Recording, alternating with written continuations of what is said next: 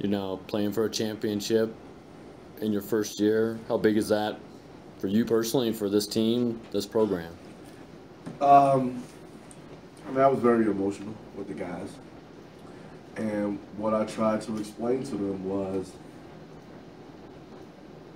it's not easy.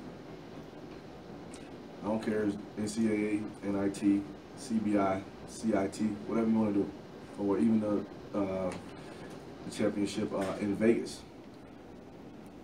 When you're putting yourself or the team in position to play for championships, it does not happen by luck. You don't luck up on playing for a championship.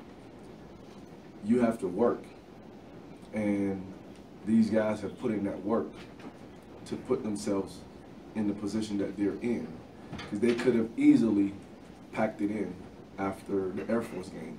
They could have easily said, Coach, I'm done, or, you know, it could have been, well, it was depressing for me after that game, but I think with the vision we were trying to portray to them for this tournament, how it could help us not only with this year, but going into next year for them to continue to come in and work and continue to come and play hard and compete.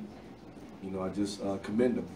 And at the same time, you know, like I told them, it's not easy to get here, and it's definitely not easy to walk away with the championship. So there's still work to do.